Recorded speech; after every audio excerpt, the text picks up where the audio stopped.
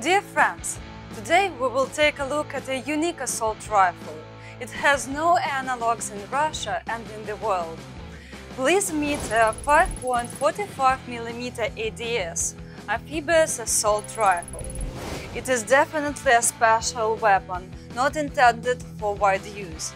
It was designed for special forces, for Navy, and for special paramilitary tactical units. For the first time, the Russian engineers have designed a 3-in-1 weapon.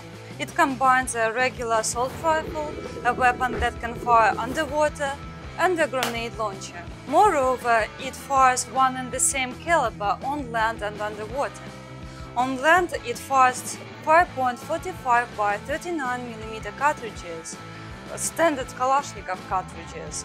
It uses standard Kalashnikov magazine as well. When you need to fire underwater, you just change the magazine for the one loaded with special cartridges. Then you switch the lever from air to water mode, and that's it. Aimed firing range above the ground is 600 meters. Underwater, it is up to 25 meters.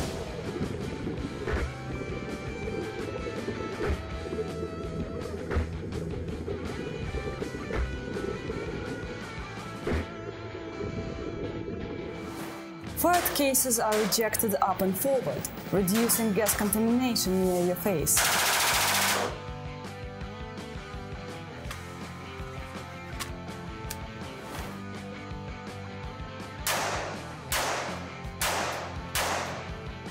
It has an integrated grenade launcher, firing standard 40mm grenades.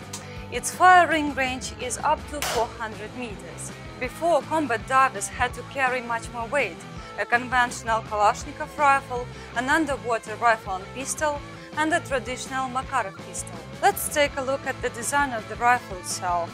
It has a bullpup layout. The trigger mechanism is hidden in the buttstock to reduce its size. There is a Picatinny rail to mount various sighting devices. It can be equipped with a sound suppressor and an attachment for firing blank cartridges. As you can see, it is perfectly balanced. The mass is centered in the area of the pistol grip that makes it really well controlled, and you can shoot equally well either from your right or left shoulder.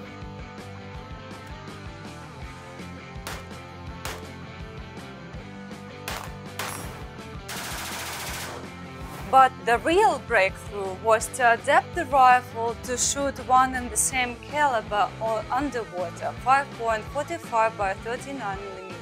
At the same time, the rifle capabilities above the ground are not worse than Kalashnikov AK-74. For more information about the ADS, please visit our website.